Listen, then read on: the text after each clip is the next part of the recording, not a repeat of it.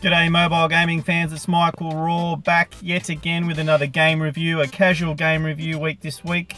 And today we're going to be doing the FISHERCAT. Now remember, kids, a quick game is a good game, so get out there and limit your screen time and get into nature. Okay, so the FISHERCAT, Editor's Choice with 500,000 downloads, and a recent update brought out end of last year.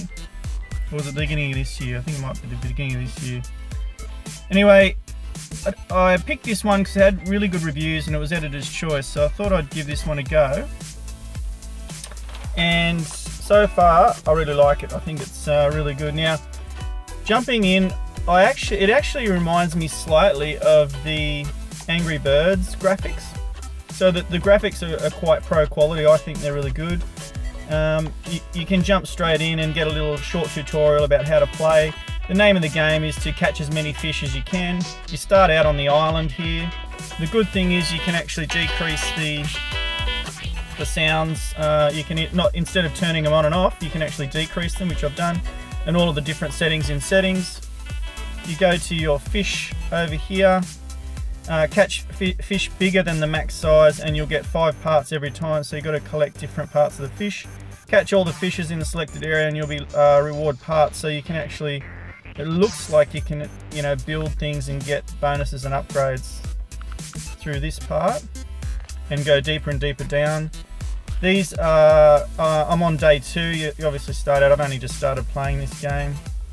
You can actually unlock different characters for different in-app currency. In-app currency is coins, and then shopping carts. So you've got remove ads, which is $8. Now that's probably the most expensive I've seen. I think Kick the Buddy was around $8 as well, so that was quite large. As you can see on the right hand side, you got your parts, how much you've got. So you can go in, I've got 478 coins. You can actually upgrade your equipment. Now I'm going to upgrade my air tank yet again. So what happens is you go down and then you run out of air. You go to your mailbox and it just tells you what's coming up on the next screen. You click on the boat and then you can go onto the coral reef here. And I've finished off 18% of this. So when I first started playing, you actually put your finger on the screen and it sort of occludes your view of the screen, but if you just tap it gently, you got to just catch him with the harpoon. The good thing is you can actually do multiple shots. You don't have to wait for the harpoon to come back. And the more you play, the better you get at it. Oh, get that. Oh, I missed it. So obviously the more fish you catch, the better. The more points you have.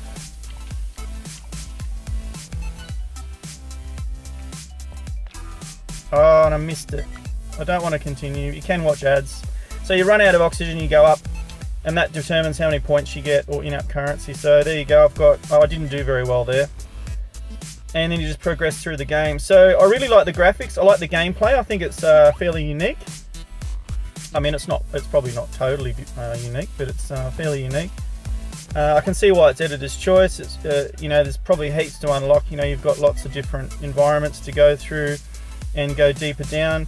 Down the bottom left, you can see here, you've got a fishing net, you've got chum, I think it's a chum, and which attracts the fish, and then obviously a mine, which you can blow up fish and throw the net out and catch them, so it sort of stuns them.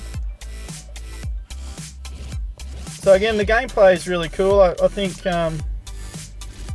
probably one for the kids. I don't think that's anything too nasty in this. I mean, we all go fishing, as long as you fish sustainably. I don't think this guy is very much. Oh, I'm doing all right now. Yeah, let's get that.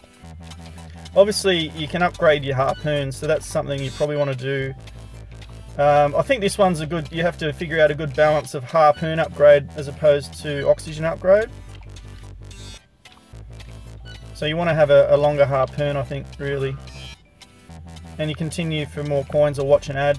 So already I've got the ads, the internet on at the moment, obviously, but I haven't come across too many ads. So there's not too many forced ads, and you can actually choose to purchase ads or watch ads to unlock more in-app currency. So yeah, that's just a little preview. I think I'll play this more. I think this is definitely a 4-star game. I think the graphics are pro quality, pretty unique gameplay, and yeah, I think there's lots to unlock. That's probably a little bit expensive, the unlockables. You've got all the different starter packs here, parts and things which you can upgrade your items with. So yeah, just a quick review today because I think it's a quick game, simple game to jump into, but probably lots to unlock. It's free to download, so that's another option, and that's another advantage of this game. And again, the graphics are pro quality, so yeah, 4.5 stars I'd have to say. So please comment, tell me what you think. I think it's definitely one for you know, sharing with the family. There's nothing wrong with that, and probably give you months and months of gameplay. And they might come out with more features with upgrades or updates. So remember, kids, a quick game is a good game, so get out there into nature and limit your screen time. Until next time, keep an eye out for my daily reviews.